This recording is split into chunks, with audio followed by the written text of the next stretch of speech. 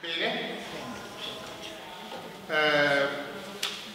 Chiedo Emanuel.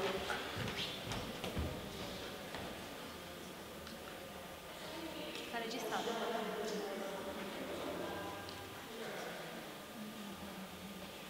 I think you should close the door. Yeah, maybe close the door.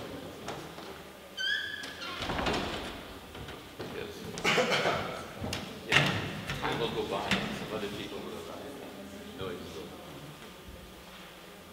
Dirò benvenuti, siamo molto contenti di avervi qui, sono lieto di fare una breve presentazione, presentare in particolare il nostro ospite, Dumouchel. Questa conferenza fa parte del ciclo, il colloquio interdottorato che vedete titolato alla città del desiderio, colloquio sull'ipotesi mimetica e la produzione dello spazio. Questo ciclo comprende, soprattutto a partire da lunedì, una serie di attività, di seminari, di conferenze di cui potete trovare informazioni sia sul sito, sia sulle locandine di questo evento, sia su questa piccola pubblicazione, questo piccolo settimanale che il nostro Dipartimento pubblica ogni lunedì con tutti gli eventi della settimana. Ce ne sono un certo numero di copie lì, quindi chi vuole ritirare per vedere quali sono i prossimi appuntamenti, o in generale quali sono altri appuntamenti che organizziamo al DICA per farvi capire quali sono tutte le varie attività che adesso non sto a elencare. Vorrei invece fare una breve introduzione a quello che andremo a fare oggi. Inizierò in modalità manichea.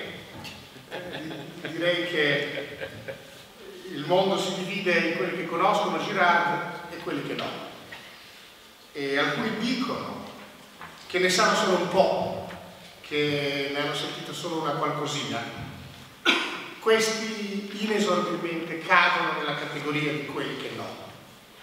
Perché sono arrivato a pensare, ma è il mio pensiero personale, che uno non può arrivare a conoscere solo un po' di Girard e non essere così profondamente toccato o ad avere una qualche forma di reazione violenta.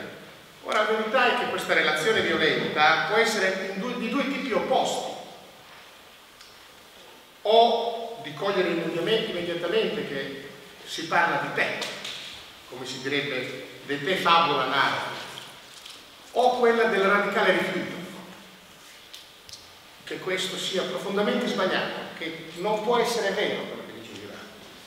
La mia personale relazione era del primo tipo, quella di voler ingoiarlo tutto, e nel mio caso credo che si sia trattato di ciò che forse Girard aveva in mente quando parlava della conversione epistemica, ma potrebbe trattarsi solo di me. Quindi vediamo se voi non siete così, non avrete questa relazione. Tuttavia c'è una cosa interessante in quello che vi sto dicendo, cioè potremmo dire che la condizione minimale, la condizione necessaria ma non sufficiente di un'efficace teoria sulla natura umana e sulla società dovrebbe perlomeno spiegare, o potremmo dire quasi prevedere, la nostra stessa reazione a questa teoria.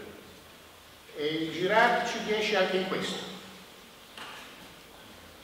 E qui però si impone una domanda: come può una teoria mantenere la sua coerenza, la sua ripercorribilità razionale, potremmo dire, se predice tali reazioni nostre che sono diametralmente opposte, come dicevamo, immediata adesione o immediato rifiuto, negazione.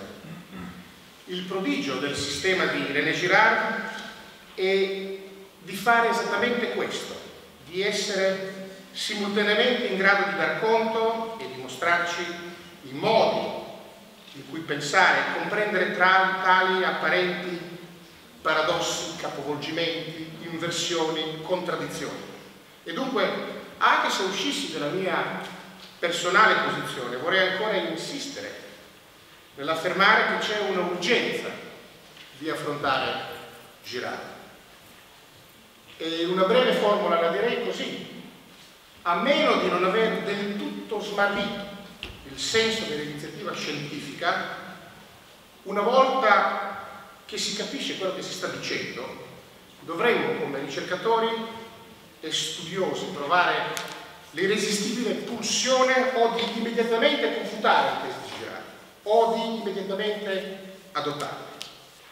E questa è un'urgenza anche per ciò che ci vediamo intorno dai primi testi che Girard ha scritto dagli anni 60, nel suo tour de force delle cose nascoste sin dalla fondazione del mondo, scritto nel 1978, Girard dice qualcosa del genere, dice: quello che stiamo dicendo qui in quel libro nel 78 e che può ora sembrarci strano, incomprensibile o anche paradossale, contraddittorio, molto rapidamente diventerà quasi di senso comune, sarà in un certo senso sulla bocca di tutti. E forse questa profezia si è avverata più rapidamente di quello che lo stesso Girard pensava. E non vi sorprende dunque che la mia figlia è sostanzialmente una girardiana epistemica, anche se non è del tutto una girardiana deontologica. Spero che non sia solo per l'uggia mimetica del suo padre. Ora, ultima considerazione che voglio fare, che potrebbe esserci rivolta una domanda in questo momento: perché lo facciamo qui? Perché nel nostro dipartimento di ingegneria civile, ambientale e di architettura, in un dipartimento che si occupa non di filosofia in senso preciso, in senso stretto, ma dello spazio, del territorio e del suo progetto. Ora, sarà un caso di quello che in psicanalisi si chiama la sovradeterminazione, ma potrei darvi 3 e non una sola risposta a questa domanda. La prima è che non siamo solo architetti o urbanisti o quelli che si occupano del territorio. Questo è un colloquio interdottorato e siamo molto lieti di avere tra noi coinvolto 8 dipartimenti e 6 dottorati, quasi tutti i dottorati delle scienze sociali, che in questo percorso di 10 giorni ci seguono, organizzano seminari, discutono con i dottorandi e soprattutto straordinaria opportunità di poter interagire con Dumouchel. La seconda risposta, perché lo facciamo qui, è perché no? La rilevanza di Girard trascende campi e steccati disciplinari ed è non solo rilevante, ma è anche una chiave che consente di offrirci. Il Dumouchel ha scritto questo saggio: è questa una teoria di tutto? E ha una risposta molto originale a questo. Però ci avviciniamo a una ipotesi che è scientifica in senso autentico del termine, che ha la capacità di farci vedere anche qualche nesso che unifica. La terza risposta, invece, perché lo facciamo qui, è che c'è qui roba anche per noi in senso stretto. Il presupposto alla base di questo colloquio è che, pensiamo, Girard possa essere rilevante anche per lo spazio e per il suo progetto, che molti fenomeni spaziali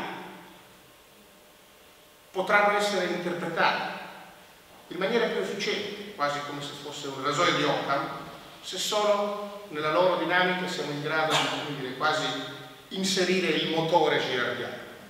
E chi di noi si occupa di architettura, della città o del territorio potrà avere l'opportunità di esplorare con noi questa ipotesi in questi 10 giorni. E per farlo abbiamo lo straordinario onore e il privilegio di avere con noi a Cagliari Paul Dumouchel come professore universitario. L'onore e il privilegio non è solo perché Dumouchel è uno dei più profondi conoscitori del pensiero di Girard, collega con cui ha anche scritto molte cose. Si tratta di un filosofo di primissimo piano, con lavori, libri che sono ampiamente letti, studiati e tradotti in molte lingue. Dumouchel è stato dapprima all'Università di Québec a Montréal, è stato presidente per anni dell'Associazione Filosofica Canadese e negli ultimi 15 anni è professore di filosofia della Università Ritsumeikan di Kyoto presso la Graduate School of Core Ethics and Frontier Sciences. Oltre a guidarci in questa esplorazione per 2 settimane avremo modo di conoscere meglio alcune sue riflessioni e lavori, in particolare sull'ambivalenza della scarsità e la sua istituzione sociale, che a mio avviso è una straordinaria riflessione filosofica e sociologica sulla transizione della nostra società dalle forme tradizionali di solidarietà alle forme moderne e contemporanee. Sentiremo poi la sua tesi sulla violenza politica Non vi dico altro, se non che basti guardarci intorno per renderci conto quanto questo tema sia attuale, oltre allo stesso tempo essere un tema eterno. Infine, l'ultimo giorno presenteremo il 10 maggio il suo ultimo libro scritto con Luisa Damiano, Vivere coi robot, un saggio sull'empatia artificiale e la filosofia della mente. E con questo evento siamo stati fortunati 3 volte. Il libro in inglese è del 2017, Living with Robots, ma è appena stato pubblicato in Italia da Raffaele Cortina. Quando dico appena, intendo letteralmente appena, lo scorso 18 aprile, e quindi abbiamo la straordinaria opportunità di avere la presentazione di questo libro qua da noi a Cagliari. La seconda fortuna è che il 10 maggio la coautrice Luisa Damiano era disponibile a raggiungerci e quindi avremo con noi anche Luisa per quella che sarà appunto la prima nazionale con entrambi gli autori e forse l'ultima. I libri si presentano quando sono caldi. La terza fortuna è che abbiamo trovato anche dei discussant di grande valore. Ne discuteranno nel libro il 10 maggio con l'autrice e l'autore, i nostri colleghi Arnaldo Cecchini, Elisabetta Gola, che forse è qui, forse ci raggiungerà. E con questo, prima di darvi un Paul Dumouchel, vi dico solo questo. Abbiamo distribuito, Paul Dumouchel presenterà la sua prima relazione introduttiva sul pensiero di René Girard e teoria mimetica. Abbiamo distribuito un po' di paper, un piccolo testo che lui presenterà ma che avete in versione inglese. Forse il numero non è adeguato, chi ha difficoltà a seguire meglio in inglese si faccia avanti e chieda al suo collega che magari capisce meglio l'inglese di farselo prestare, farselo dare per poter seguire meglio. E con questo Paul Dumouchel.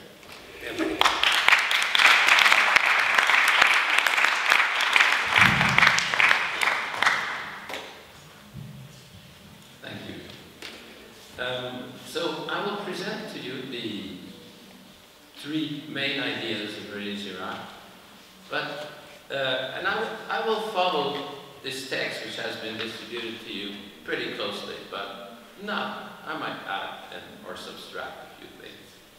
But first of all, I'd like to tell you an anecdote about René Girard because I knew him pretty well enough. René was not a normal academic. He was, when he was at high school, he was thrown out of high school and had to study at home because he was a bad boy. Because he would create so much trouble in class that teachers didn't want to have him. And I don't remember exactly what year it was, but René was about 81 years old then. And we were at the conference, and I hadn't seen him for a long time, so we sat together, and as usual, René always likes to sit in the back. And he likes to sit in the back because he likes to talk during the conferences. And to make unpleasant comments about the speakers. So this is what he did, but he was 80 years old, you know. No, because so much that we were talking and having lots of fun together and not really listening that much. And we have the speaker, or rather somebody else, like the equivalent, so to speak, of this person who has the same role as Ivan right now, had to tell us to make less noise because we were making too much noise. So just to say, I mean, just as he has a very special outlook, in a sense, on the objects of social sciences, I think this is also related to his own attitude towards life, which was very free, and not feeling enclosed within certain types of disciplinary rules, while at the same time trying to be quite rigorous.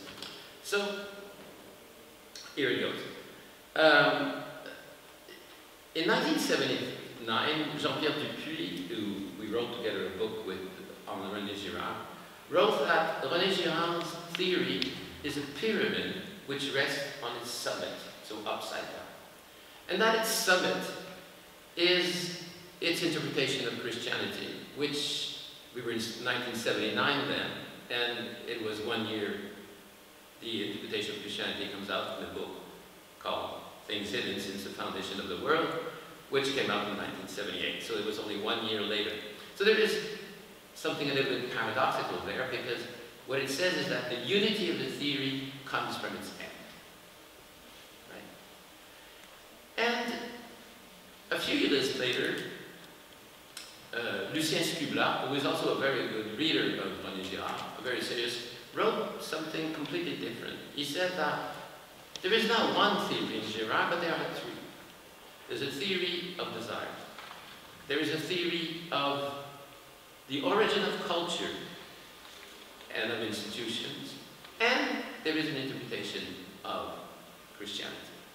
And according to Scubla, all theories are independent in what philosophers call logically detachable, which means whether one theory is right, true, or false has no incidence on whether the other theory is true or false.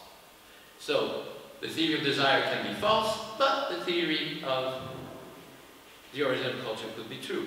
Or the interpretation of Christianity can be true, but the other two theories is false.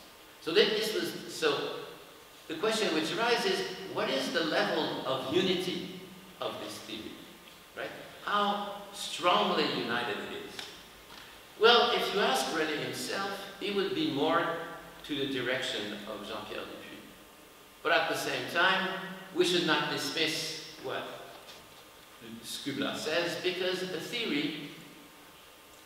because when Girard wrote his main book, and actually I would present the three main ideas of René through three books, which are separated for the first two on by 11 years, and by the second and the third one, 6 years.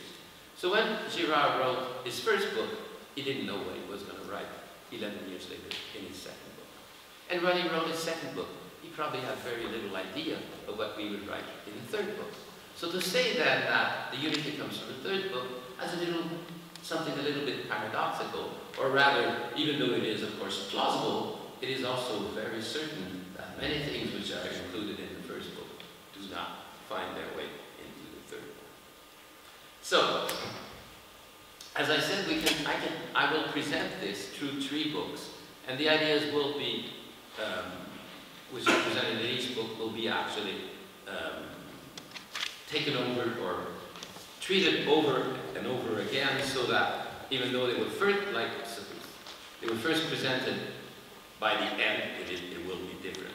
So the first book is Mensonges romantiques et vérité romanesque, and I will present the idea of mimetic or triangular desire related to Mensonges romantiques et vérité romanesque. The second book is Violence and the Sacred, and I will present the idea of the origin of culture in Violence of Sacred, actually one of the central area of the idea of the theory. And the third book is Things Hidden Since the Foundations of the World, and Things Hidden contains the interpretation of Christianity, which is viewed by many as the culmination of the theory itself. So, before coming to the first book, I want to make a methodological remark. Mensonges romantiques et vérité romanesque is a strange book in, I was going to say in many ways, but it is originally an essay on the novel, and it was received as such, not as something which had necessarily consequences which went beyond a literary essay on the novel. And this essay will propose a theory concerning the cognitive or epistemic nature of literature. In other words, the idea that literature itself contains a certain knowledge about the world. And in fact, more precisely, it claims that the novel knows more about the world than the theories which we usually use to interpret novel. In other words, that the novel has a knowledge of the world, which is superior, in a sense, than psychoanalytic theory, which we use to interpret novel, or than Marxism that we use to interpret novel. This is the claim. So the claim is that this is methodologically a very important claim, because it is the claim that cultural objects, right, have a certain knowledge about culture, which many times is more interesting or more revealing about how the world is made than the theories which we have constructed and we tend to use to explain these cultural objects. And this idea, which is present in his first book, will be present in Girard. In the second book, in Violence and the Sacred, and also in his reading of Christianity, the idea that actually, if you want to understand how violence was dealt with in the ancient world, you need to look at the ancient text rather than to look directly at theories about how this works. So, the first book, Mensonge romantique and Vérité romanesque. So it is mensonge and vérité, lie and truth. And this is an important point in Girard, that there is this idea that novels both reveal the truth and they lie, or they hide things. So there is this ambiguity which is always present, right? And when he presents his first the idea of mimetic, which will come to be called mimetic, the desire, in Mensonge romantique and Vérité romanesque, he names it triangular desire. And the idea of triangular desire is the idea that desire is not a straight line which relates a subject to an object, but rather that it should be seen as having a structure, or could be represented as a triangular structure, or to use a different language, desire is not a dyadic relationship, it's a triadic relationship. And you have a subject, an object, and another person, which he defines as the mediator, or the model. And the central idea is that our desires are always mediated. We desire objects because others desire them. And if they are not desired by others, we don't desire them. So, of course, this raises interesting question, right? So, just to insist on this, instead of having two opposite poles, the desire always has, like a triangle, three poles. The subject, the object, and the mediator or model. The summit of the triangle is the mediator, whose influence extends both to the subject and to the object. Now, there is an evident objection to this idea that desire is always the imitation of another's desire. And this objection is very simple. Whose desire is the mediator's desire the imitation of? Right? In other words, the problem is that it tends to lead to a kind of infinite regression, right? Shouldn't there be an original desire which is desired, which is imitated by somebody else? So, actually, the answer to this fundamental question will only come in things hidden since the foundations of the world. In a sense, before that, Girard just doesn't really pay much attention to it. There is a temporary answer, which is to say, well, who does the mediator imitate? Well, he imitates the model. And then that would work very well. But actually, if you think about it a little bit, in this explanation, what is involved is actually something like a slip between two different meanings of the term desire. I mean, there is the desire of the model which imitates the mediator, but the indication of the mediator that he desires something may perhaps not yet qualify for the name desire, as it will be used later on. And in the Choses Cachées, this is exactly the solution that Girard will provide. So, why do we imitate the desire of others?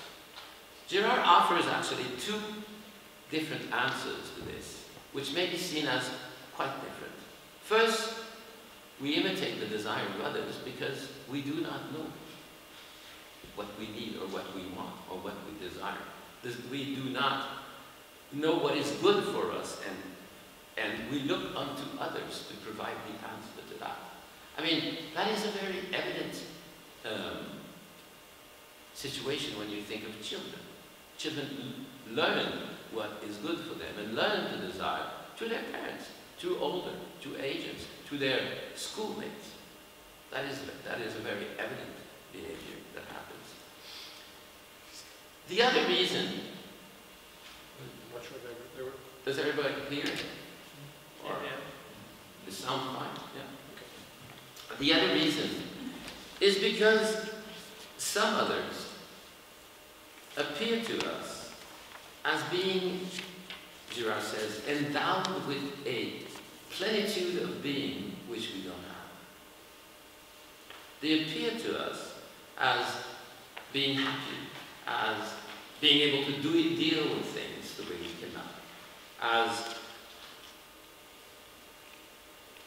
just being better, in a sense. And therefore, we tend to view what they desire as being not necessarily the mean to do that, but actually as part of being like that. So imitating the desire of the other is, in a sense, imitating the other and trying to be the other in a certain way. Now, Girard argues that this process is mostly unconscious, not in a Freudian sense, but in the sense of we're not aware of it most of the time. We don't realize that we do things because others indicate them to us. And he thinks that novelists can be, or he argues in Mensonge Romantique and Vérité Romanesque, that novelists can be, in a sense, divided, separated, distinguished from each other, because some novels reflect the desire, the mimetic dimension of others, of desire, and some novels reveal it. In other words, they play a different role, and this sends back to the question before of lying and the truth. Now, imitation is at the center of this process of desire.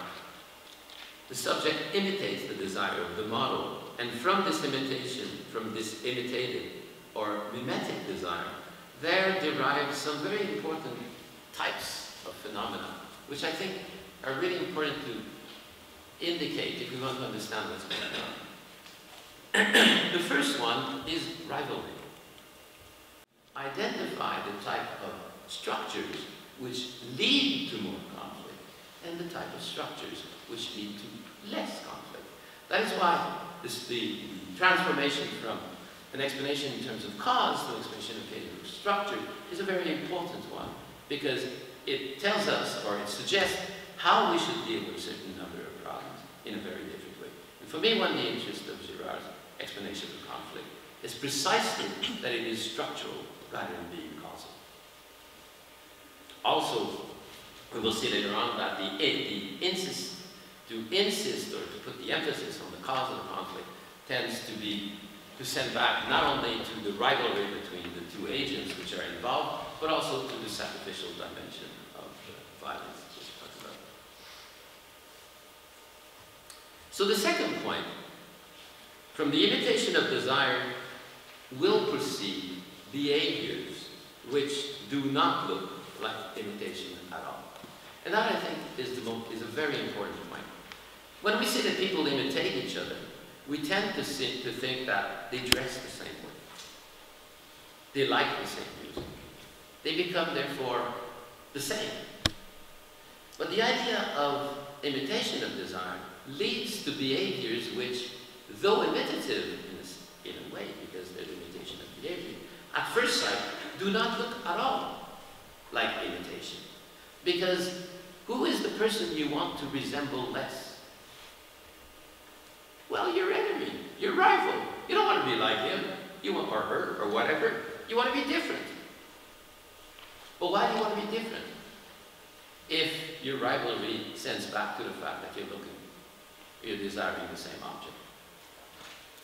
So, and another thing is, the more you get into conflict with people, and this leads to what René called negative imitation, the person you don't want to be like. Your enemy is somebody you want to be completely like. So if he likes this, you will like something else. If he desires pasta, you'll desire meat or whatever.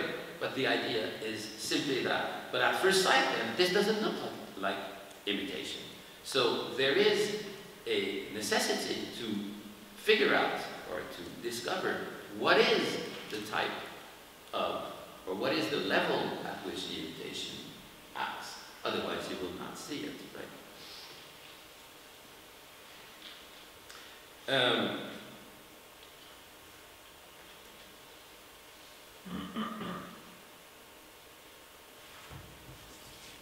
Therefore, it is not always evident that the agents are imitating each other. In fact, according to Girard, the more their rivalry between agents becomes intense, and the more they will try to show themselves different from each other. They will all the more be strongly claim their difference, that they are more alike. So that a central claim of those engaged in such rivalry will be that they are different, that they certainly do not imitate each other, and that there is a difference, and that this difference is what is most important. So this is also included in René's idea, which is that we should not take at face value agents' claim that their difference is the most important thing. The difference is often relates to actually their conflicts, which comes back to a certain identity or mimicry. Mimetic theory is a priori suspicious of the claim to absolute difference between us and others. That's certainly one of its central ideas. And it says that methodologically, humanly, and ethically, we should pay more attention to what is similar between agents than to what is different between people in relation. A few things follow from this second point. One is that, as mentioned before, the imitative aspect of behavior involved is not evident at first sight. The signs of the imitation of desire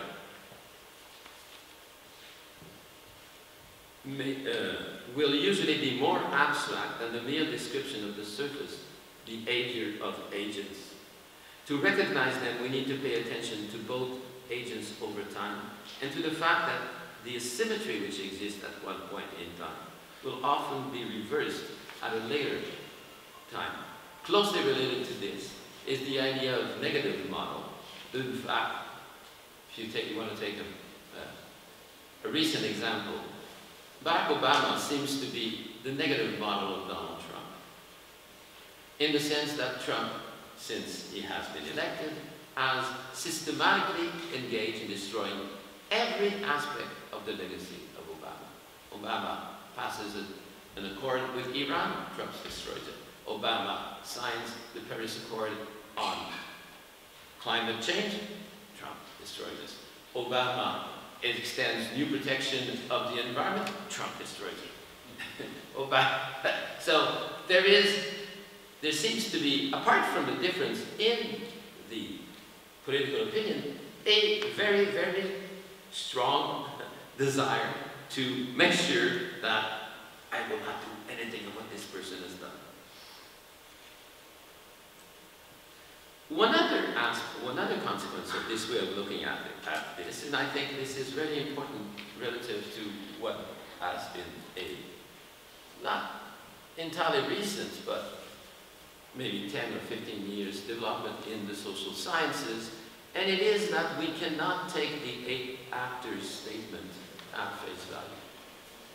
Certainly one of the major changes in anthropology, for example, but not only in many disciplines, has been the interest and the importance which is given to what agents have to say about what they're doing.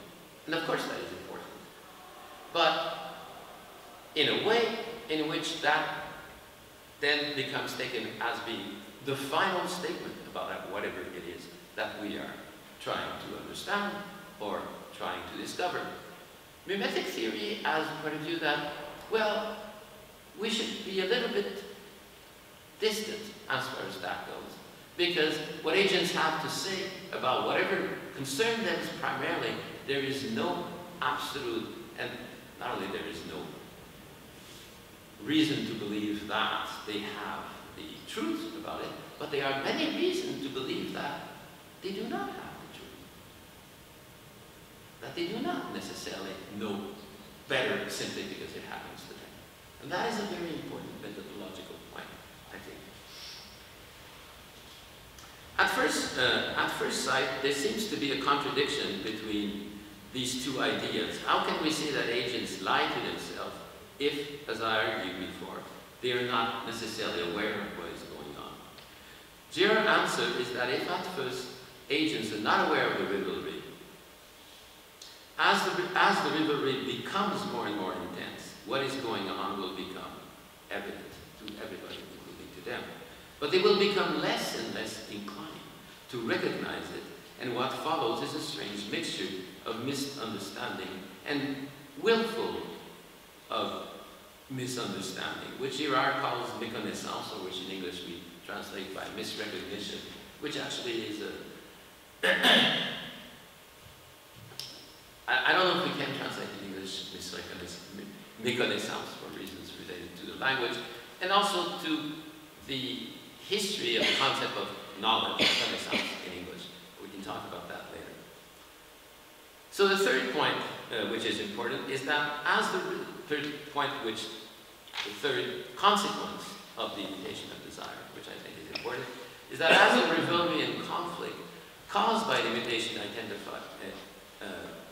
the imitation of desire intensifies, the rivals tend to lose sight, this is very important, tend to lose sight of the object that originally motivated their opposition. This phenomenon is very evident in physical fights, physical conflict between agents, where the opponents rapidly lose sight of the object that was the original cause of their conflict to concentrate their energy on each other. This is just the structure of physical violence. In other words, what at first seems to be a rational conflict, whose goal was to win something, progressively tends to become an irrational conflict, whose goal is simply to win at any price. When the goal becomes to win at any price, then you clearly have lost sight of the object itself that was behind it. To me, one of the best contemporary examples of this, of such an escalation of violence, is the Syrian civil war. 500,000 civilian deaths. 5 million, a little bit over 5, well, close to 6 million refugees, internationally refugees, and close to 6 million, a little bit over 6 million internally displaced persons, which means internal refugees, out of a population of 18 million. And that makes 2/3 of the population. So what is left of Syria? Which was the price of this conflict? It's not evident at all that whoever wins will win an extremely impoverished country by this conflict, which will take 50 years maybe to rebuild to where it was. So there you have a very good example, I think, illustration of the fact that the conflict, in a sense, René will say, destroys differences between the problem. And what are differences? These differences correspond to objects in the real world. And they become destroyed as a conflict. So one last thing, because I have to talk about 3 different ideas. Girard will make a distinction which is very important within mimetic or triangular relationship, or mimetic desire and triangular relationship. It is the distinction between internal and external mediation.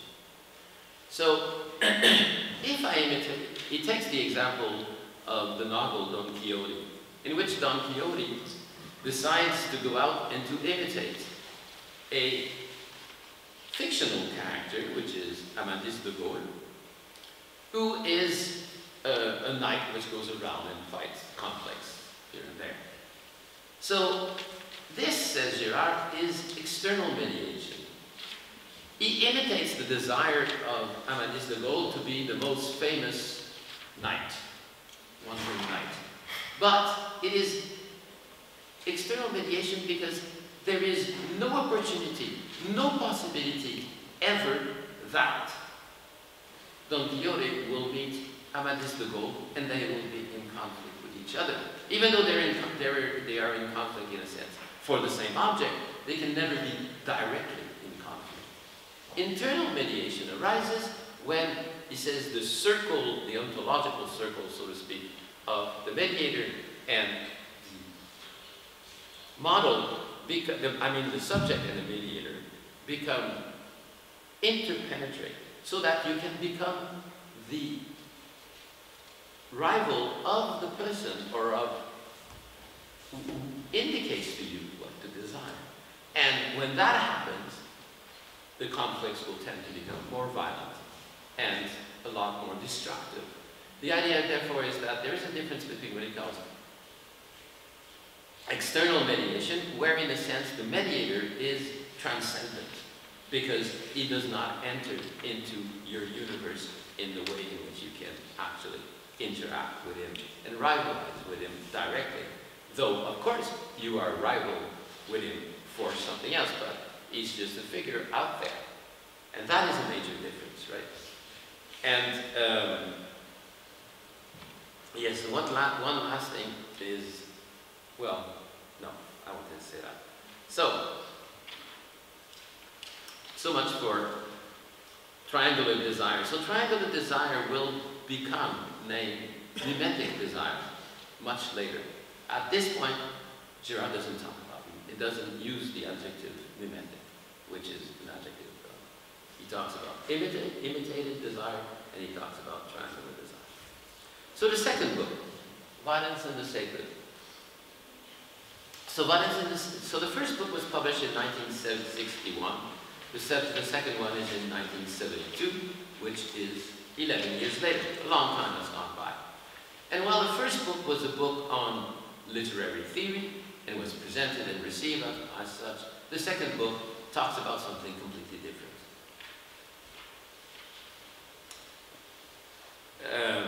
This book, Violence and the Sacred, is an essay on violence and its cultural role, which focuses, this essay focuses on ancient literature and religion, especially Greek, and on ethnographic material concerning myth, ritual, and religion, which come mostly from African and South American societies that have no centralized political system.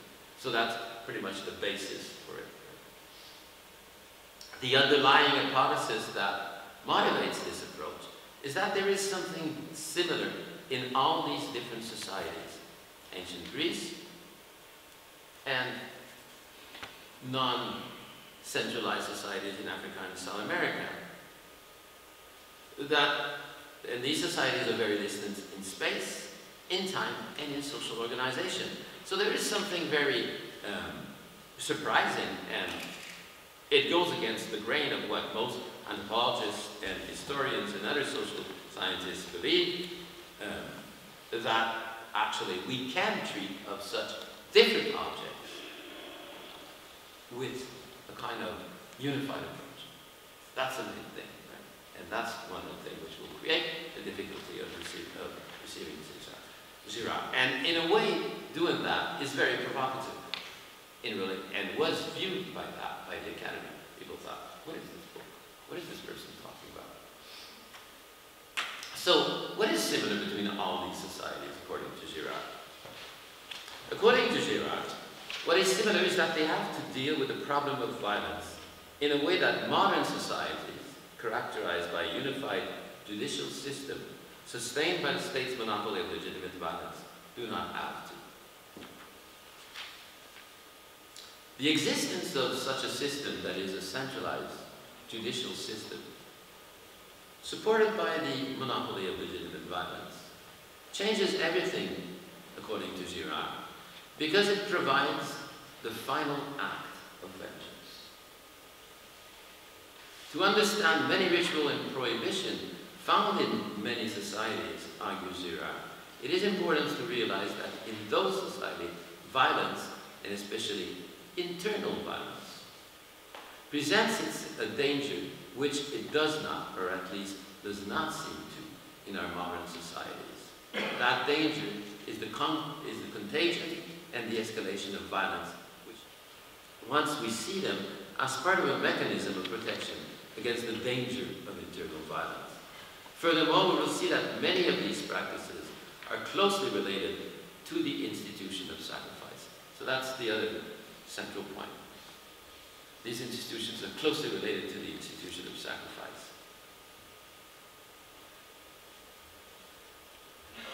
However, as many myths and literary texts suggest, this danger of generalized violence cannot always be avoided.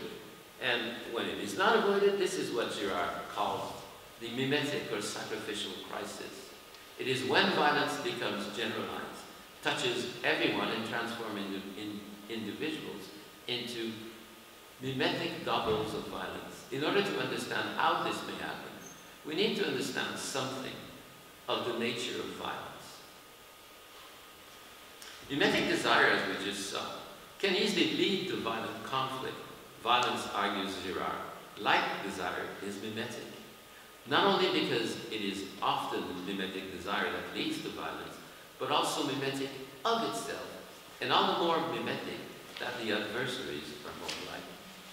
To say that violence is mimetic is again something which is evident in physical violence.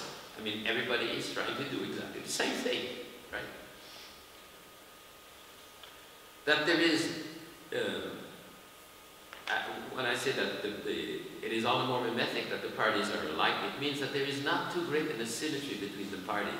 In such condition, violence becomes eminently contagious, and in violence, as in the mimetic desire, agents try to assert their difference from each other, and the more they do, the more they become similar. Like two opponents in a boxing match, they're doing exactly the same thing, trying to hurt and destroy each other.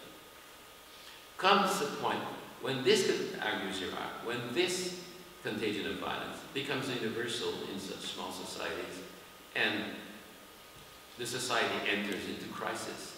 Everyone is the violent double and enemy of everyone else, and of course, potentially of all.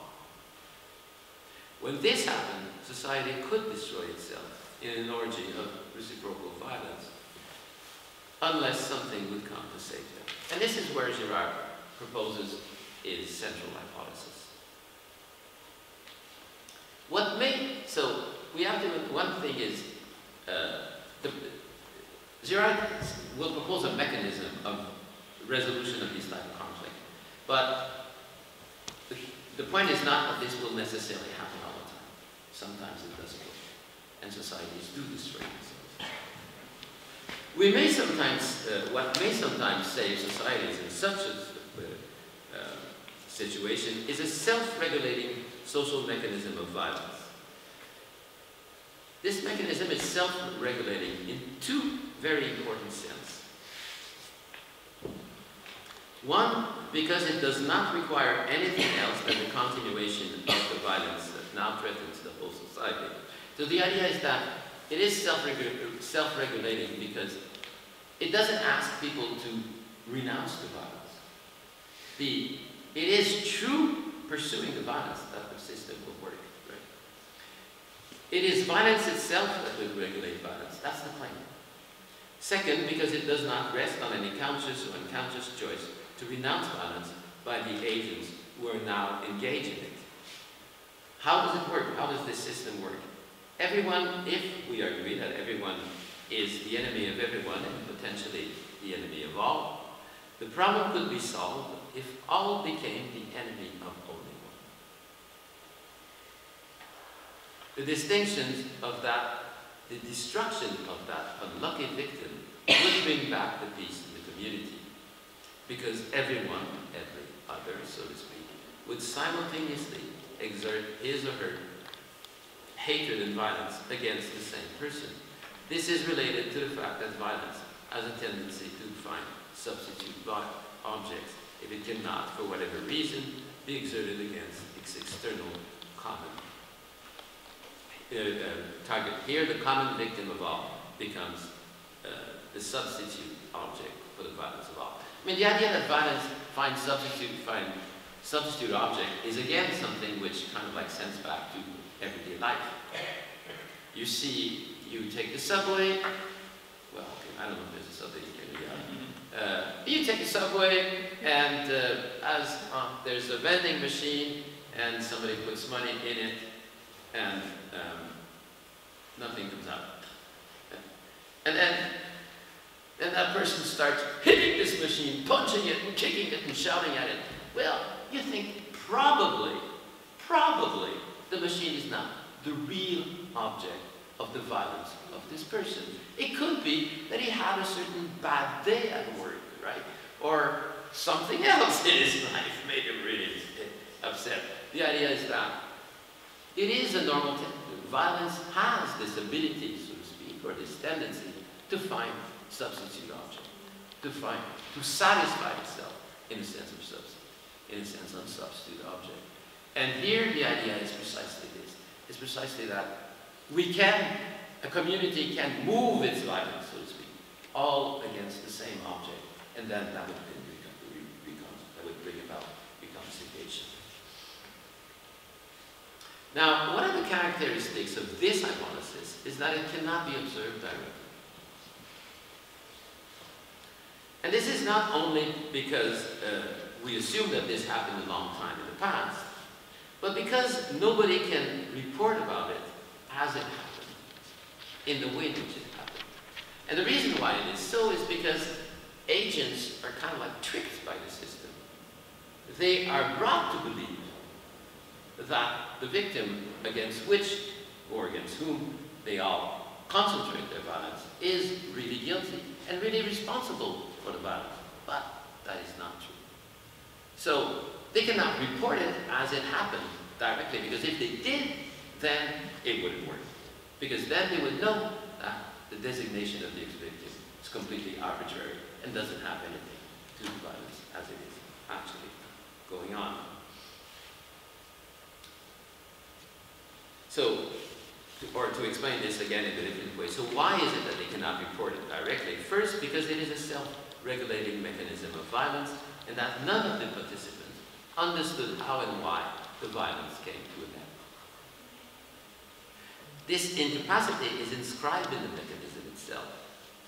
It is only because all believe or are convinced that the victim is the true cause of the violence that the violence comes to an end. The participants do not realize that it is not because the victim was the true cause that the violence came to an end, but because they all believe that the victim was the true cause that the violence came to the end. That's the difference, right? So their incapacity to know the truth is a condition of the success of the mechanism. So nobody can give an exact empirical description of the event. The hypothesis cannot have any direct empirical confirmation. There is, however, indirect empirical evidence that in the sense that we can find traces of this event.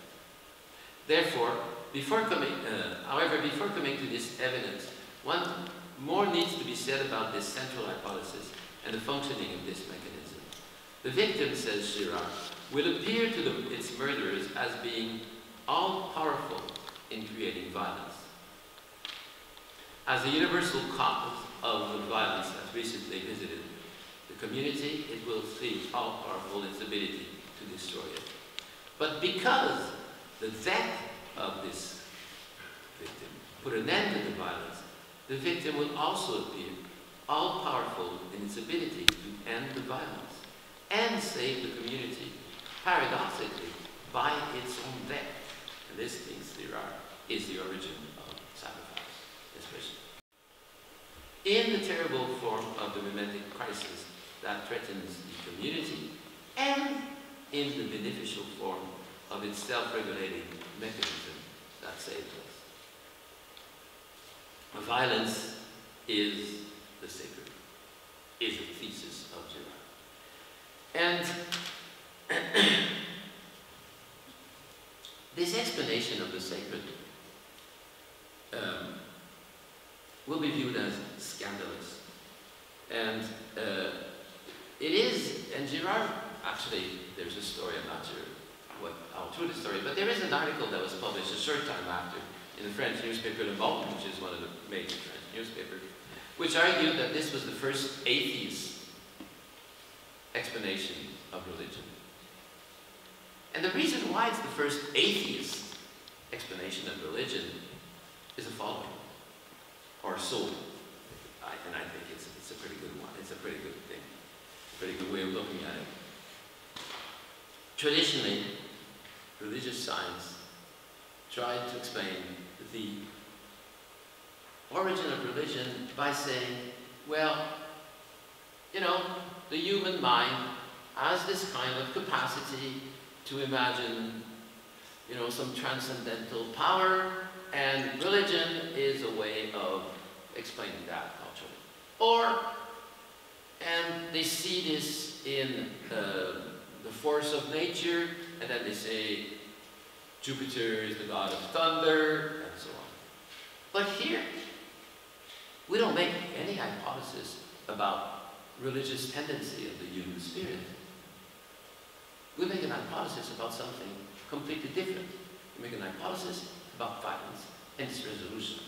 And out of this will emerge something which satisfies what we know. Some of the things we know about the sacred is that the sacred originally always appeared as a powerful force for both good and evil.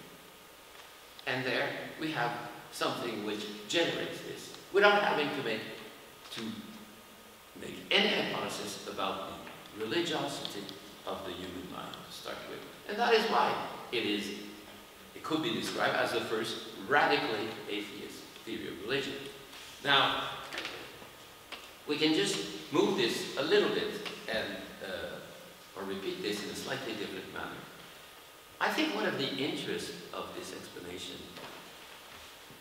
compared to the other one, is that it explains religion by something which it is not. Most traditional theory, which explain religion by the presence of some kind of religious disposition in the human mind, ultimately, they explain religion by religion. They explain it by what it is. But a good scientific explanation doesn't explain something by what it is. It explains it as a resulting of something else. So here, this is what we have. We have an explanation which explains religion, not by the religious mind, but by something completely different, by the difficulty for societies to resolve the problem of internal violence. So we explain something by reference to something else, which is pretty much what we want in explanations. So what are the traces of this? Well, the traces of this, according to Girard, are myths, because there are many myths which tell a story which can be seen as a metaphorical representation of the crisis of violence and its resolution. And these myths very often end by the death, in some way, destruction of the mythical hero, the founder of the community. And out of the death of this hero, cultural artifacts appear. They kind of like, this is when we discovered how to make certain things, how to agriculture, for example, and so on. So there's myth. The other aspect is prohibition and rituals. So the idea is that rituals tend to reproduce how the crisis came to an end. Well, we know how the crisis came to an end. It came to an end through gestures of violence. And they tend to reproduce, to prohibit, and prohibitions rather tend to prohibit the gestures that led to the crisis. But we know what type of gestures those were. Those were gestures of violence also. So one of the consequences of this is that many times what is prohibited and what is prescribed in a ritual will be the same thing. So that the ritual prescribes what is prohibited. And that is actually something that we very frequently find in many traditional societies, where rituals prescribe what is radically prohibited in normal circumstances. And the interest of this for Girard is that, of course, well, he can explain that instead of simply saying, these people were confused. These people were not confused. These people had a very important goal they were trying to resolve, but they just did not know very well how it had happened, but they were trying to do it. So one of the interesting, and that again is an interesting aspect of Girard's theory, even though, as I said earlier, we should not take what agents say at face value, at the same time, it allows us to discover meaning in things which at first sight may appear confused and without meaning. And that is another important aspect. One last thing. Girard says that this is the origin of culture. One of the things which is involved here, and which is important, is that the concept concerns the concept of origin involved. Usually when we think of origin, we think of, there's only one origin, so to speak. We think of the origin as the starting point. I mean, that's our immediate concept of origin. But for Girard, the idea is that this mechanism was actually repeated many times in many different societies. So it is a, how can I say, a recursive origin.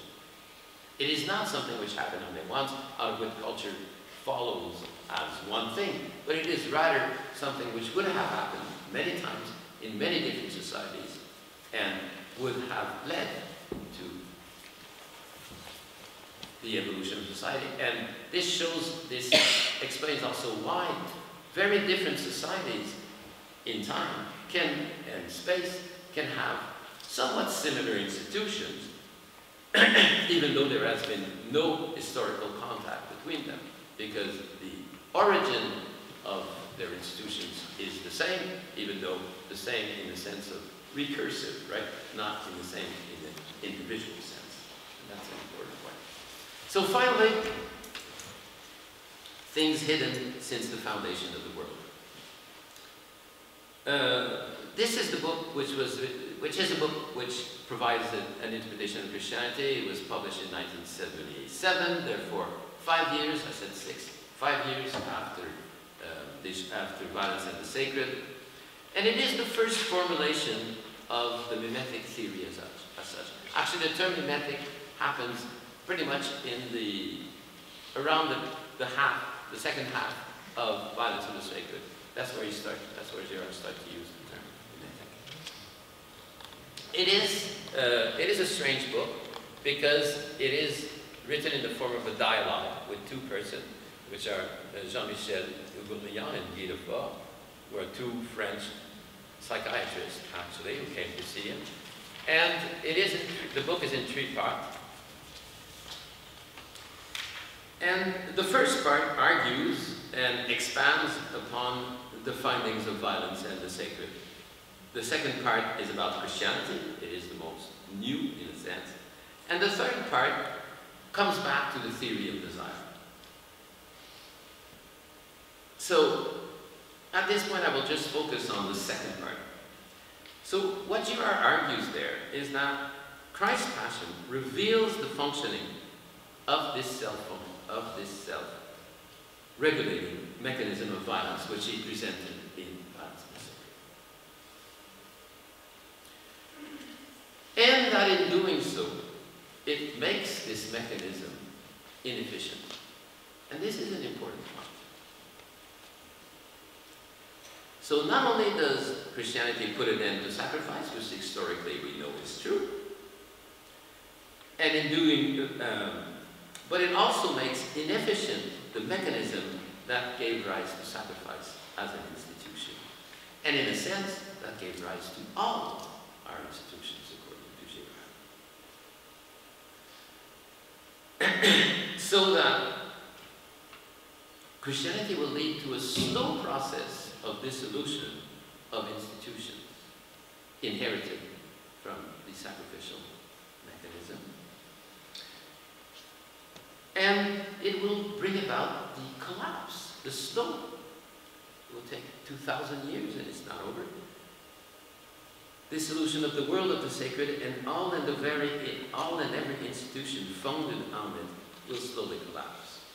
Christian revelation, according to Girard, deprives us of all inherited means of protecting ourselves against violence. All means which until now constituted what we call culture, and according to Girard, it leaves us with a stark choice. Either reconcile ourselves peacefully without the help of violence means, or totally destroy ourselves in a nuclear and ecological catastrophe. So, question, how does Christian revelation do that? How does it bring this about? Right? How does it make violent sacred impotent, right? Unable to protect us anymore? Simply, according to Girard, by revealing the innocence of and the arbitrary designation of the victim. That the victim is not the cause of the violence, but killed without reason. Because once people know that the victim is innocent, the mechanism cannot work anymore. I argued that earlier before. So this, in a sense, will create in Girard's own work what can be seen as a kind of argument for an epistemological argument for the existence of God. This knowledge of how the mechanism functions, argues Girard, cannot be of human origin, because all of human culture is based on the fundamental misrecognition of the victim as guilty. So the origin of this knowledge must be transcendent in its origin, this time singular. It must come from a source that is beyond and above human knowledge and culture. That source is given to us as the sacred text of the Gospel. The Gospel, and especially the Passion of Christ, argues Girard, are the revelation of a God that does not have anything to do with the violent gods of the sacred. That's the thing. A God that is defined by love rather than violence. So besides the theological implication of this interpretation, about which I'm not competent to really say anything, there are at least three other important consequences. One concerns the reinterpretation of scriptures, or of the Bible as a whole. Or if you prefer, of sacred history. Central is the idea that this revelation, the revelation of the innocence of the victim, is progressive. That it does not happen brutally, and that God slowly reveals himself as non-violent, little by little, and that the Passion is the culmination of this history, of a religion that is characterized, as was noted by both Nietzsche and Max Weber, by the fact that it takes the side of the victim. The second point concerns historical Christianity. In Things Hidden, Girard has a very severe judgment on historical Christianity, which means actually the church, if you prefer. Given that he views that the central message of Christ is which is of non-violence, and the historical record of Christianity, his conclusion is that Christianity has failed. And to an important extent, that it has falsified the message that it was given to promote. Historical Christianity remained a violent religion and functioned as a violent mechanism of protection against violence. Yet, according to him, in spite of this failure, the historical effects of this revelation continues. And the third point concerns what may be defined as the historical status of Western civilization and of the modern world. And I will present this in 3 points. First, the first consequence of this, contrary to what may be expected, a culture marked or disrupted by the non-violent revelation will tend to be more rather than less violent.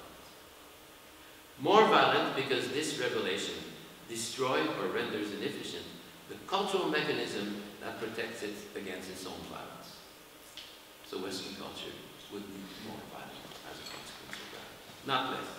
And this dissolution of the mechanism of protection against violence is what explains what has often been described as the dynamism of the Western world and its violence in extending its power across the whole planet.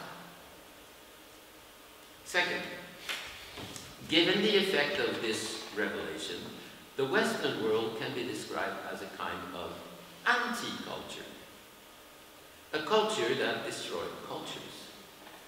Modernity destroyed traditional cultures in the West, and the exportation of this culture to colonialism and now globalism destroys traditional cultures everywhere in the world. It leads to a form of worldwide homogenization of non-culture, so that Western culture can be defined as the culture of the end of culture. So that just like Marcel Gaucher describes Christianity as the religion of the end of religion. Third, finally, is the apocalyptic dimension of Girard's thought. Given all of the above, the globalization of Western civilization and value is seen by him, in a sense, as a sign of the end of the world. So three main ideas that hold together in the sense that they make a coherent system, though through the last one. Because Christian revelation constitutes what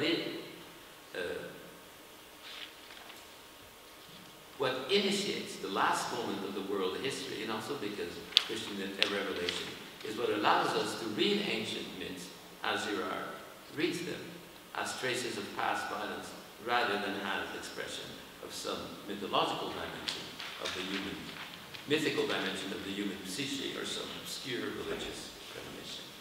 Wow. So, I'd be happy to discuss.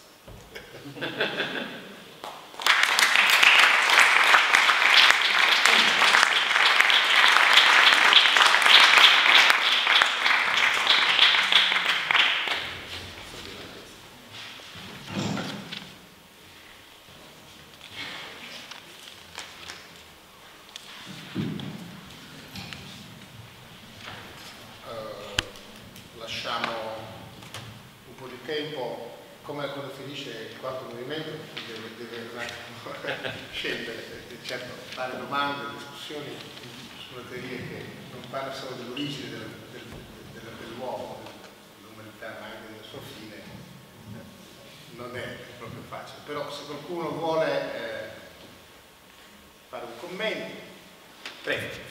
Vi pregherei solo di presentarvi, di parlare al microfono perché forse stiamo riprendendo, quindi venire anche qui, giusto?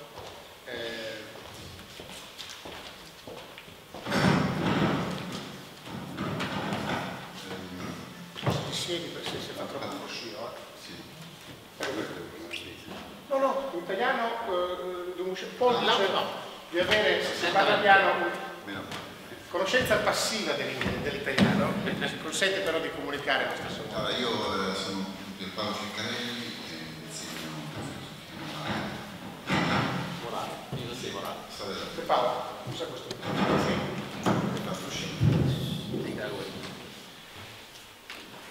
Vabbè, allora innanzitutto è notevole la capacità di sintetizzare un edificio così complesso.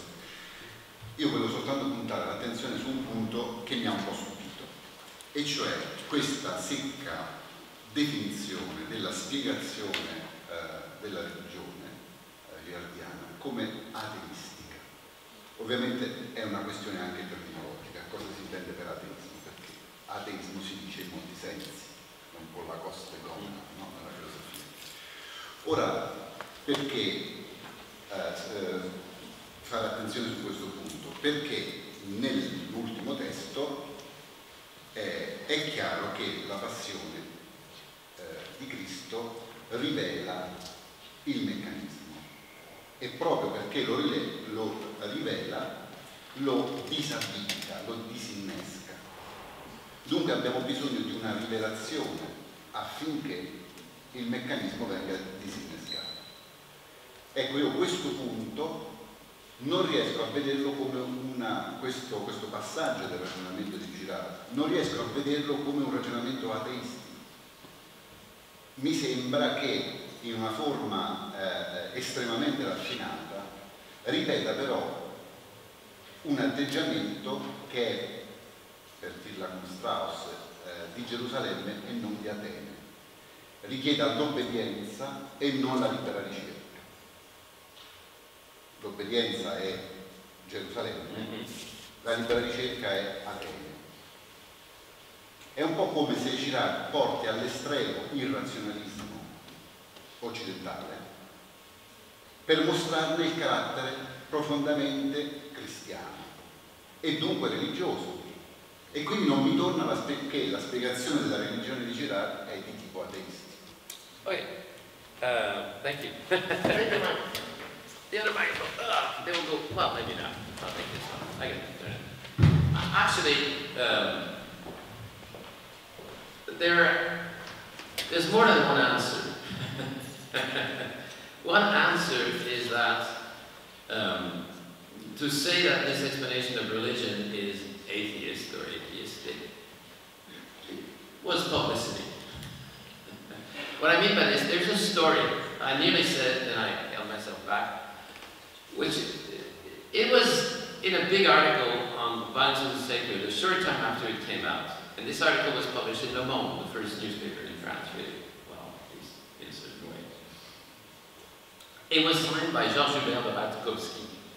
Georges-Hubert de Ratkovsky was actually, as his name suggests, of Polish origin, and he was director of a collection in the French editor Plon, where Girard had published a book on Dostoevsky. But the legend has it that this article was not written by Georges-Hubert de Ratkovsky. The legend has it that it was signed by him, but it was actually written by René Girard himself. Now, whether that is true or not, I do not know. But I know that it is a legend, because I never asked him, and I don't know what he would have answered, and even if he would have answered truly. So one possibility or one way of putting it that is truly atheistic theory of religion is, in a sense, publicity. What I mean by this is to mark a difference, right? A very strong difference. The other answer, which goes closer to your analysis, is the following. Girard was a very religious man, and a Christian, there's no problem about that, right? And there is a tradition in which Christianity is a religion, en français we say, qui ne fait pas nombre avec les autres religions, which is radically different from all other religions. To claim that it is an atheistic, that his explanation of religion was an atheistic explanation of religion, is a way of saying exactly that. In other words, all these other religions can be explained in purely rational scientific terms, but not Christianity. So that is, I think that is a possible way of, I think that's probably the best way of understanding his position. Right? That's what it means. That's really what it means. I think that's the way we have to see it. But of course this creates the problem. This creates the problem that, or the issue that if you're not religious Christian, if you're an atheist, for example, then you have the problem of, so why does he make this exception? How do I deal with this exception? How do we take care of this, I mean the exception being Christianity, right? How do we deal? Can we put all of these together? That's one problem it creates. The other problem it creates is a different problem, which may be viewed as a problem of ecclesiastical policy.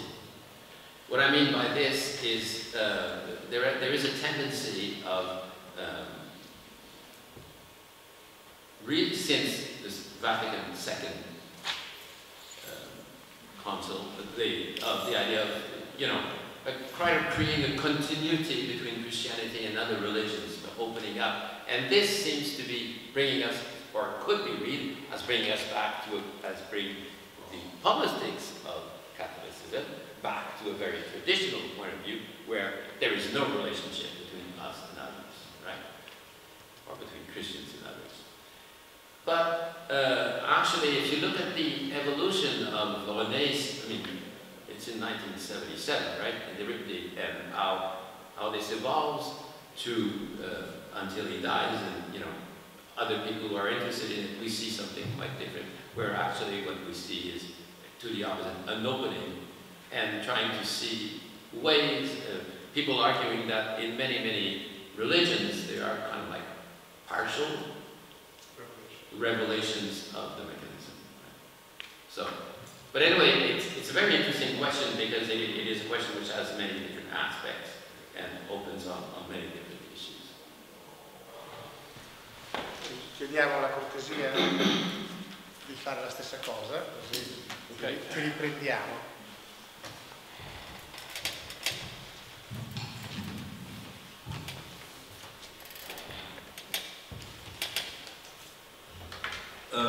There's a famous book, which you probably know, which is considered by some anthropologists the answer to violence and the sacred. And the book is Massa e Macht, Massa e Potere, by Elias Canetti. Yeah, which was written a long time before. Yes, but it was in a sense used against them. Or there's an interpretation which goes as to consider Masse und Macht the viewpoint of the scapegoat. So the viewpoint of the scapegoat means that in principle we have a mass or a mass society which accept violence. Because this is the problem. I mean, violence is not a taboo as it's presented in the modern state. Because what you said, I mean, it's extremely interesting to see an antagonism between the modern state, which, in a sense, wants to monopolize power, and the taboo of violence, on the other hand.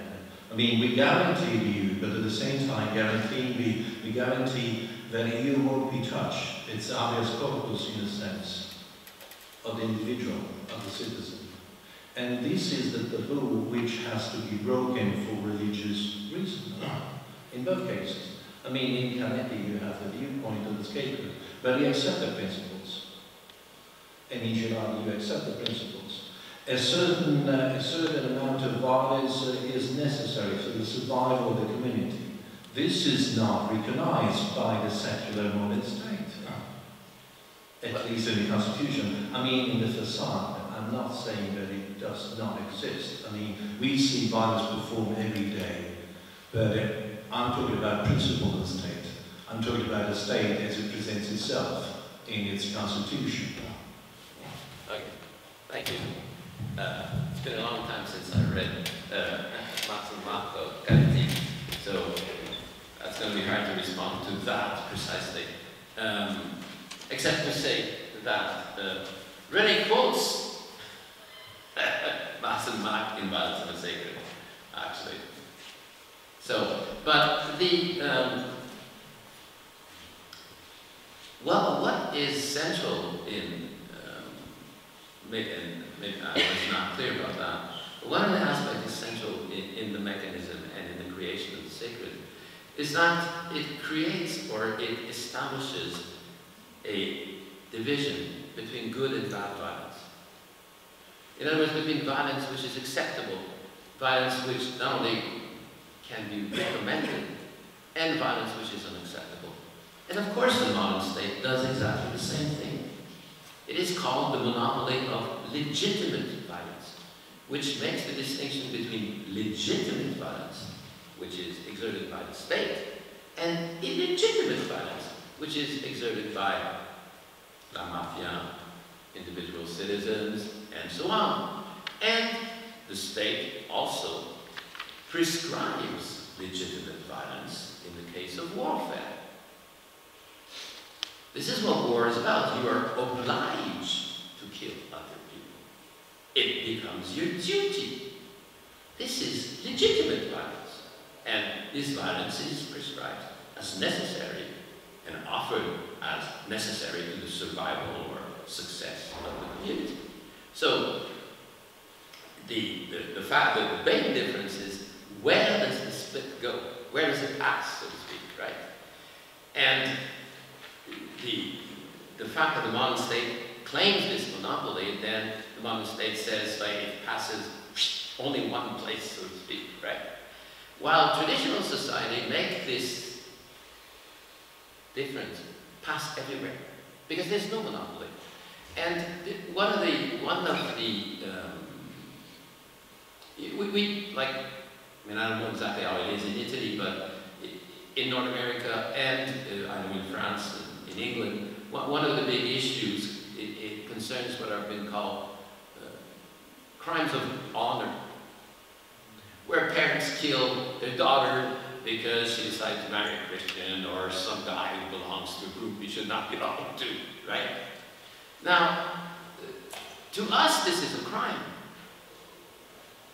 But in the traditional culture they come with, this is an obligation of violence.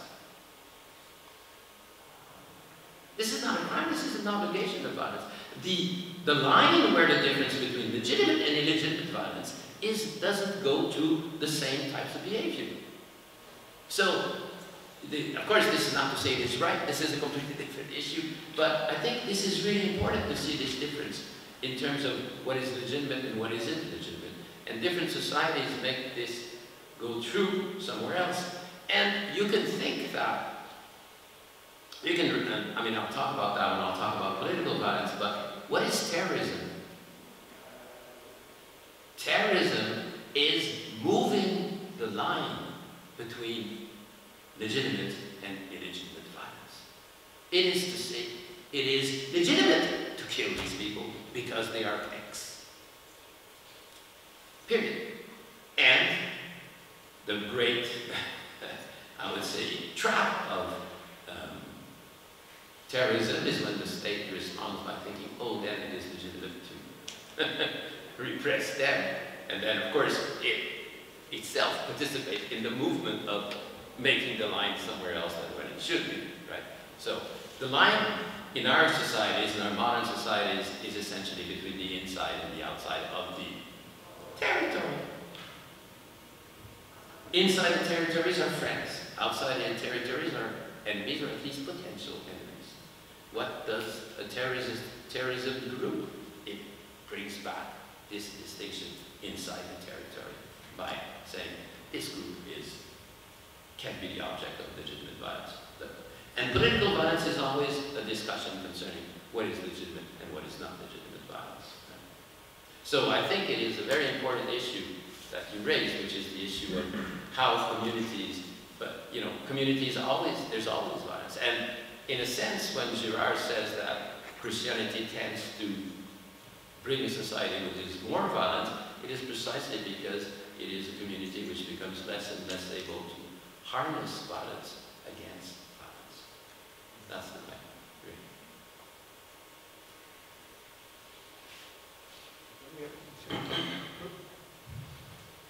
Sì, se vuoi un... Sì, fai, certo. Poi vediamo.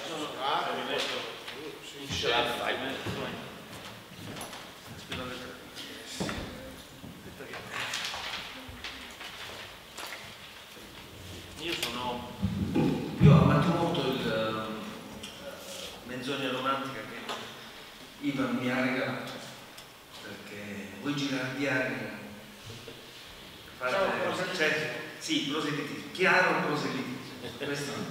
E ma infatti io la mia domanda è proprio legata all'essere girardiano più che a girare.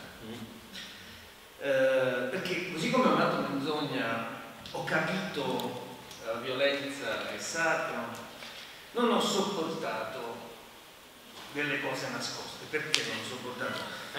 Proprio non ho sopportato, l'ho molato, non ce l'ho fatta.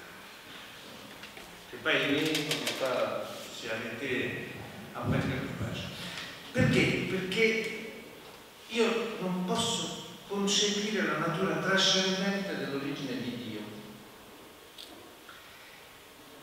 E allora mi chiedo, ma essere girardiano, Ivan all'inizio diceva o si accetta nella totalità l'essere girardiano o meno, comporta anche accettare la natura trascendente o l'origine trascendente di Dio? E come si fa? Perché io personalmente non ci riesco. vas-y. Non, c'était pas clair, tout ça. Ah, C'est pas clair.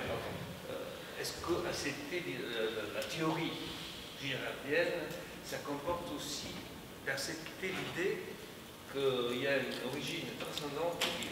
Ah, oui. Okay, that's okay. Okay, That's okay? Yeah. Okay. First, an anecdote. Well, it's not exactly an anecdote. When Girard published Violence and the Sacred, a short time later, there was a discussion at the French journal called Esprit. And at some point, one of the discussants says, look, I'm with you, but, you know, do I have to be with you with everything? And Girard says, there might be some halfway solutions, but I just cannot conceive them. So he was somebody who was like a bit. But I personally think that, and this is why, you know, I said on one hand there's a theological dimension, and then I came to the, what it seems to me like the historical consequences. I think that one can very well propose that the revelation of, I mean, can propose what could be called a atheistic or scientific, naturalistic explanation of the revelation. And that one is not obliged to be committed, as René wanted us to be, to believe in Christianity or in order to accept that, yes, there is something very strange that happens with the Western world.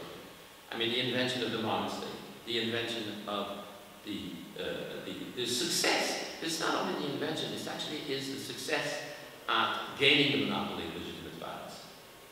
Because, in a sense, as I had a discussion with some anthropologists, every state tries that. But they don't succeed. Modern Western state, after around the 17th century, after the end of the war of religion, succeeds that. That's a very strange thing. And actually, it is probably it's probably losing it now, but that's a different issue. So, I don't think we are committed to that, but I think I think we can take the theory as a guide to understand a lot of things without being committed to that. This is open for each one to do whatever he or she likes. Sì, visto che mi hai chiamato, mi rendo conto di poter essere stato frainteso su un punto. Di provocare. Ma certo di provocare, ma io rispondo che siamo amichevoli. Due cose. La prima, Girard, se uno lo legge attentamente, è stato sempre molto prudente, anzi è stato molto, devo dire quasi a volte anche eccessivo a non esporre, solo negli ultimi scritti, diciamo, a volte anche un po' tirato per la giacchetta, con l'intervistatore, dire, beh sì, io sono anche cristiano, però questo non importa, anche se non aderisci, non sei credente, guardate al contenuto epistemico, diciamo. E precisamente la cosa che a me personalmente ha più affascinato, beati o non praticanti, come si dice, è questa idea che dà un'idea, costruisce un meccanismo razionale, cioè che dell'esterno, quando guardi con questo meccanismo di espulsione della violenza, del capro espiatorio, su cui tutti noi a un certo punto ci convinciamo è il colpevole di tutto quello che ci succede, bullismo, cioè quello è e quindi convergiamo su di lui, lo facciamo fuori. E poi davvero, pace è tornata, ci siamo ripacificati, siamo di fatto, non ci rendiamo conto che è tutto un misconoscimento. E quindi attribuiamo a questa pace che all'improvviso è tornata a quelli che siamo dentro, al fatto che, beh, allora se ammazzandolo pace è tornata, lui davvero era un colpevole. E quindi, ma è un misconoscimento, e posso immaginarmi come ciascuno di noi in questo meccanismo potrebbe dire, ma allora era Dio, allora c'era un marchio del sacro. Ma noi che guardiamo dall'esterno, questo fatto, come Girard ci insegna, ci dà un processo che è perfettamente, razionalmente ripercorribile a spiegare, e quindi è esattamente antitrascendentale la cosa, cioè dà conto di come una senso del religioso può emergere quando davvero non c'è nessuna trascendenza, quando davvero Dio là fuori non c'è. E questo è il contenuto epistemico che è rilevante, non è affatto, è nelle cose nascoste. Questo è un equivoco secondo me. Lui non sembra, almeno a me sembra possibile aderire a una interpretazione atea della cosa. Poi lui dice in altri punti una cosa, ma lo dice in modo molto sibillino, quasi non lo dice in modo aperto. Dice bene, a un certo punto c'era questo signore che camminava qua in Palestina, in Galilea, 2000 anni fa, e l'ha capito. Poniamo che lui abbia, diciamo, si è reso conto del meccanismo mimetico delle crisi e che eccetera eccetera. Quasi aneddotalmente potremmo dire, si è posto il problema, bene, qual è il modo migliore per raccontarlo alla gente che mi sta intorno? È andato in giro a parlare per parabole, per, come dire, se fosse nato oggi avrebbe raccontato scrivendo paper per Elsevier eccetera eccetera. Non c'è scienza, tu sei sì, sarebbe stato un influencer, sarebbe fatto un youtuber forse, non lo so. Tu sei in Galilea 2000 anni fa e hai questa gnosis. E come la racconti alla mente? Giochi un po' sul Vecchio Testamento, cerchi di dire parabole, però e qual è la rivelazione che lui dice? Perché Girard dice a un certo punto, e questo è il suo elemento, non potrebbe essere un caso. Lui sostanzialmente dice non potrebbe essere stato un caso, è una singolarità tale che per me, Girard, questo è segno della trascendenza, ma io non necessariamente, noi non siamo obbligati ad aderirne, e io non ne aderisco, nel senso, come dire, che posso vederne emergenza anche in modo quasi stocastico come un fenomeno, e magari come lui altri hanno potuto avere questa gnosis. È una coincidenza storica per cui i Vangeli hanno avuto successo che hanno avuto, eccetera eccetera. La cosa interessante in che cosa consiste la rivelazione e perché lui doveva essere figlio di Dio in un certo senso, perché quelli che uccidono la vittima, quelli che sono catturati nella violenza reciproca e si sfogano sulla vittima unica, sul capo espiatorio, sono convinti della colpevolezza. Lui è supremamente innocente, come può figlio di Dio essere colpevole di alcunché? Doveva dire ad altri e doveva essere palesato, e si palesa attraverso il testo evangelico. Tutti i testi evangelici, a differenza dei miti, delle mitologie di Girard, ci dice una cosa: era innocente. Capire che nel capo espiatorio è innocente, cioè, da un certo punto, da quel momento in poi, non possiamo più fare questo gioco del capo espiatorio, perché ogni volta ho un po' di sospetto che sto facendo un capo espiatorio, e che se sono sospetto che quello lì è innocente, che noi ci siamo in realtà tra di noi, scatenando contro una vittima. E questo è il bullismo nelle scuole. Certo, come dire, mia figlia è bullizzata o fa parte di quelli che bullizzano qualcun altro. Se hai sospetto che in fondo è un meccanismo per unirci tra di noi, per creare bond, per creare relazione sociale, per fondamentalmente ripacificarci tra di noi, se hai questo sospetto, tendi a non... Quel meccanismo non ha più la sua propria efficacia, questo è l'elemento. E un'altra cosa, quella che hai detto, o aderisce a tutto o non aderisce a niente, è il motivo per cui io ho voluto in particolare di tutti i girardiani avere qua Paul Dumouchel, perché vedremo nelle altre sessioni. Paul, a mio avviso, è uno dei cosiddetti girardiani, ma forse un tributo improprio, ne ha fatto un uso più euristico, come se fosse una euristica. Per cui non è detto che ogni comunità che è lacerata dalle violenze interne può necessariamente finire in campo espiatorio, magari può trovare una vittima esterna, il processo può non andare su più un compimento. È come dire un paio di occhiali che ti fanno vedere il meccanismo del desiderio mimetico, che crea l'idea che io desidero quello che tu desideri, diventiamo da amici, da supremi, diventiamo rivali, e poi la violenza si scrive come questo processo a livello di micro gruppi individuali può crescere e conteggiare un'intera comunità, e quindi quello che Girard chiama crisi sacrificale, e poi rifinire sotto forma del capo espiatorio, eccetera eccetera. Come queste formule non si risolvono sempre così, che possono esserci moltissime evoluzioni. È come se tu hai, come dire, la formula della relazione newtoniana delle forze, masse, e poi però con questo modello precisamente poi generare molte forme che vediamo anche oggi. Il testo di cui presenterà Dumouchel il giorno 7 sulla violenza politica precisamente usa questa gnosis, questa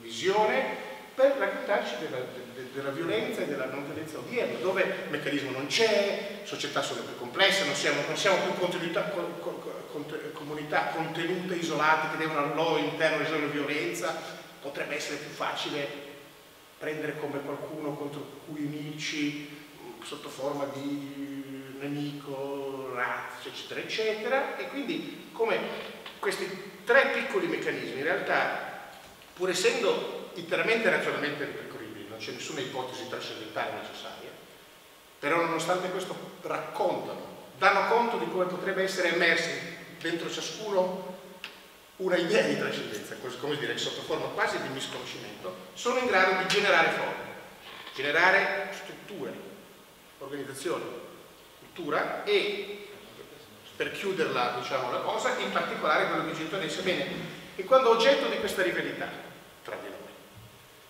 diventano spazio, diventa paesaggio, diventano piazze, diventano luoghi, perché non possiamo anche nel loro modo in cui loro si costruiscono, progettano, formano le forme che assumono, scoprire un meccanismo girardiano che ne dà conto in maniera più efficiente delle altre teorie che ci raccontano della produzione dello spazio. Non so se ci sono altre riflessioni. Proviamo, sentiamo un po' i dottorandi. No, to what you said. To what you said. Yes, Passo alla mia così. Sì, vai a venire.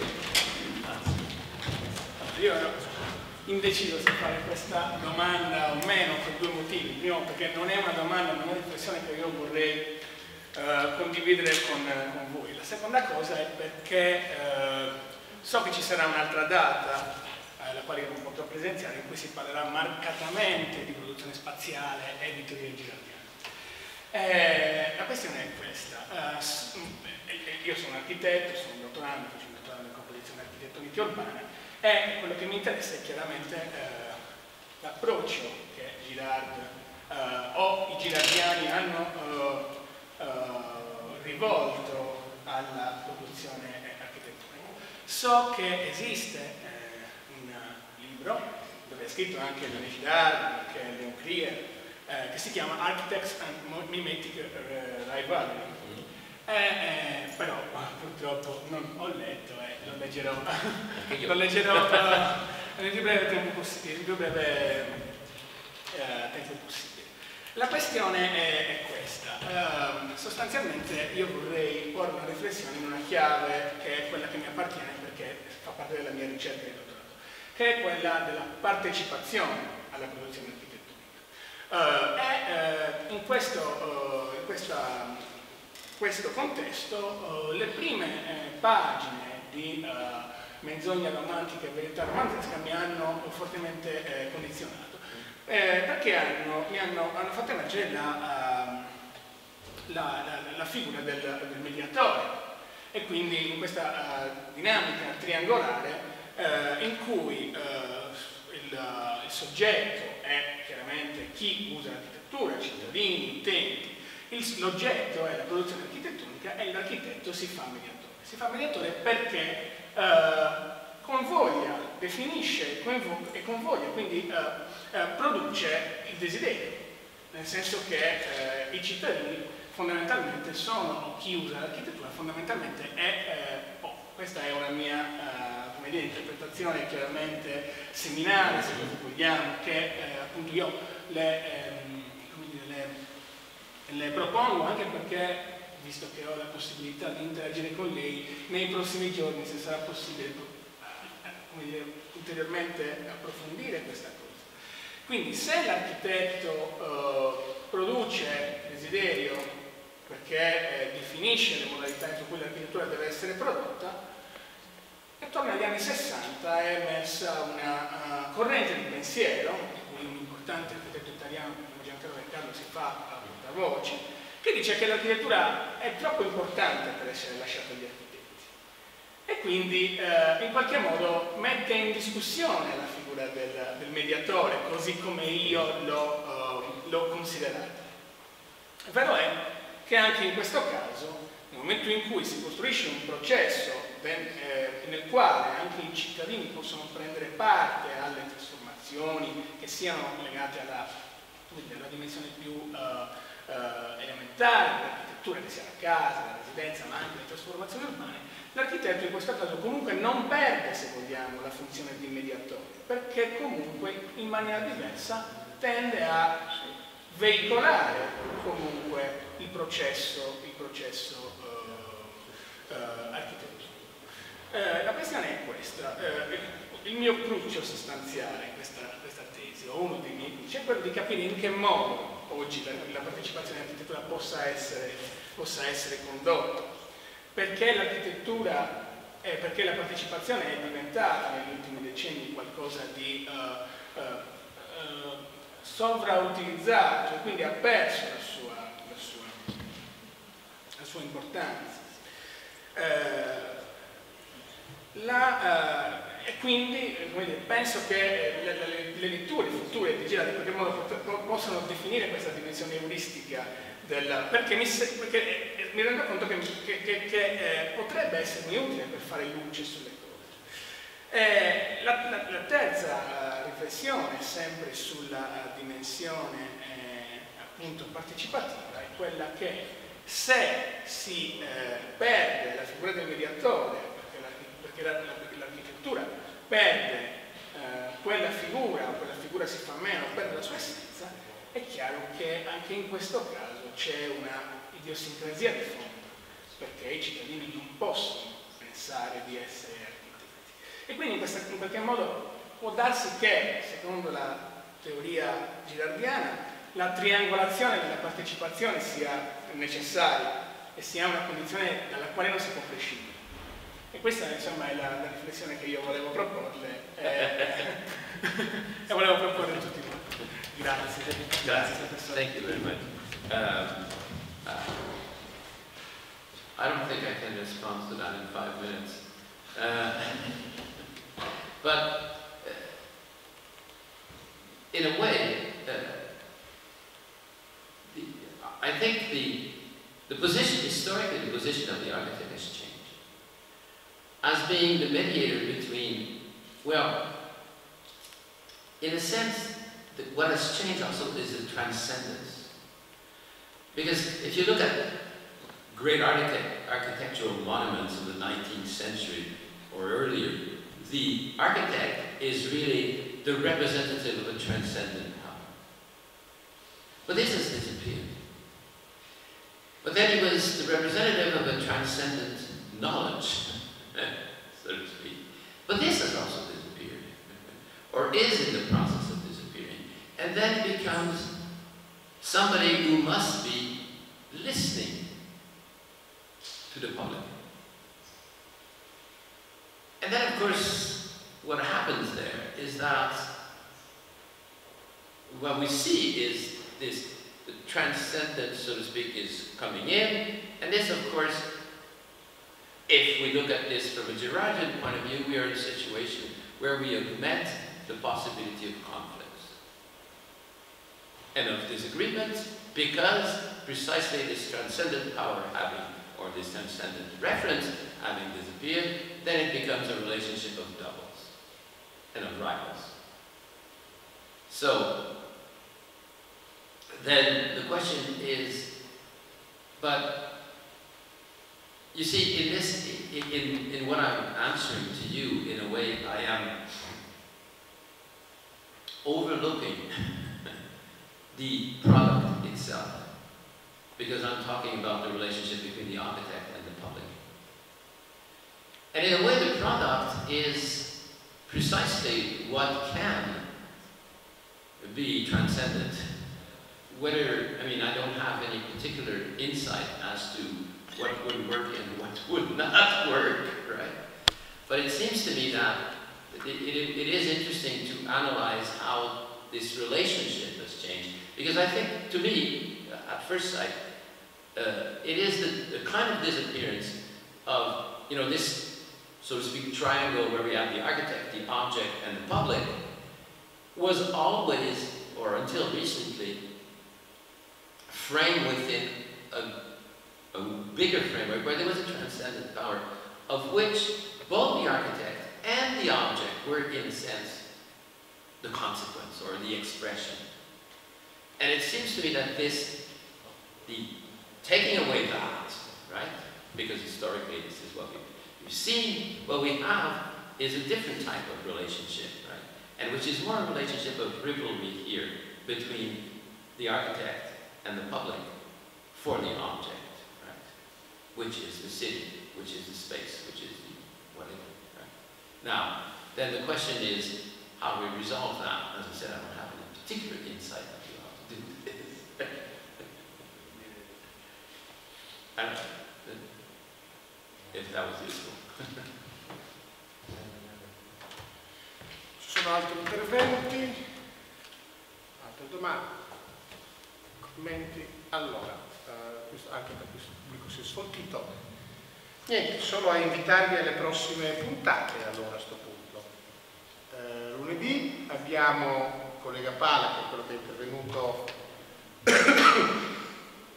che alle 4 di pomeriggio ci parla dei paesaggi letterari, quindi torniamo a parlare dell'oggetto paesaggio, come stamattina Marcello Tacca, e come rispecchiamenti di costruzione che questo paesaggio, diciamo, emerge, viene costruito, ci si rispecchia, bla bla bla, nella letteratura. Nella letteratura, sì. E poi abbiamo martedì 7, la mattina siamo al Dipartimento di Giurisprudenza con colleghi De Muro e Ruggiu su desiderio e paura dell'altro, sfide giudiziarie del multiculturalismo, e pomeriggio, sempre giurisprudenza, la lezione di Paul su Dumouchel sull'ambivalenza della scarsità e violenza politica. L'8 invece siamo la cosa spaziale, quella che Andrea purtroppo si perderà. La cosa spaziale, nel senso che la mattina c'è corpo a corpo la città, Maurizio Memoli, Alice Salimbeni e la collega Francesca Governo del Politecnico di Torino, e noi dove parleremo, dove il focus sarà esattamente questa cosa. No, poi c'è pomeriggio c'è Peligra, l'economia, dall'interdipendenza alla intersoggettività e economia. E poi la cosa interessante è questo, che la giornata del 9 ci torneremo sulla teoria mimetica a parlarne dei suoi contenuti epistemologici, statuto epistemologico, in che senso questa è una teoria scientifica, qual è il suo statuto, come si, diciamo, e il pomeriggio l'ipotesi della produzione dello spazio. Quindi vedere come questa teoria o questa ipotesi possa essere fertile anche, Andrea, per cose che, e molte delle riflessioni che tu hai fatto sono contenute in qualche scritto, qualche cosa che condivideremo e che secondo me può essere così fecondo per continuare a dibattere. E poi 10 maggio, vivere con i robot. Mi sembra una cosa settimana piena. Buon fine settimana, grazie.